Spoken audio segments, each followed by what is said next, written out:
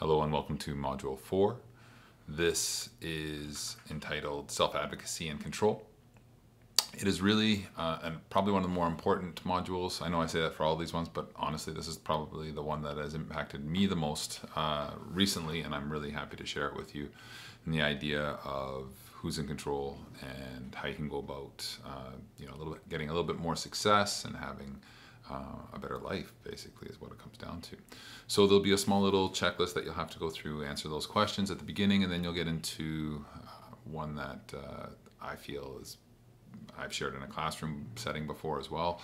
And it's Atomic Habits by James Clear. I promise you I do not know him, even though he is also a really old, bald dude.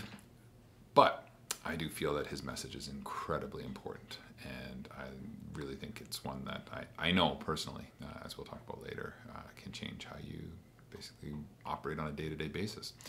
After that, you're going to do some, using the criteria to set some habits in place that you hope that will help you achieve your goals. And finally, we'll talk about positive self-talk. And I say it all the time, but the world's a pretty tough place.